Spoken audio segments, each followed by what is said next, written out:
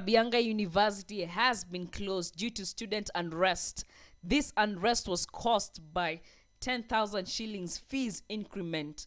An internal memo was issued by the university deputy vice chancellor Elijah Omwenga, who announced the closure of the school, stating that the decision was made by the senate of the school after a special meeting was held to discuss on the issues that were leading to the students' protests. Students say that they woke up only to be shocked by the increase in school fees. However, the school says that the increase in school fees had been communicated to the students by their various student representatives who are involved in the senate of the school. The university resulted to closure of the school.